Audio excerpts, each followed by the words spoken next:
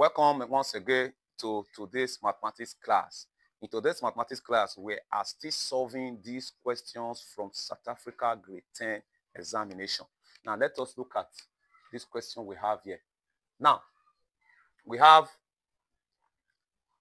x plus 3 all over 2 greater than -1 but less than what? 5. So in this case, we are having two inequalities here. So two inequalities are satisfied here. We have the first one here. We have -1, then less than, as x plus 3 over 2 here is greater than -1. And we also have that same on the right-hand side here.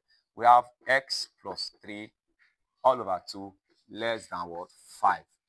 So we will solve these two inequalities. Then at the end of the day, we combine it and write it as range of value for x. Now let us cross multiply. If we cross multiply here, we are going to be having -2 here, then less than what? X plus what? 3. So we want to get x here now. Transfer this one to this side, become -2 minus 3, because this one will move and the sign here is positive. It will change to negative sign, then less than what? X. So at this point now we have -5 here. That means x is greater than -5, or -5 or -5 less than what? X. Now let us come to this side. If you come to this side, what you do, you cross multiply. You're going to have x plus 3 less than 10, because 2 times 5 is 10.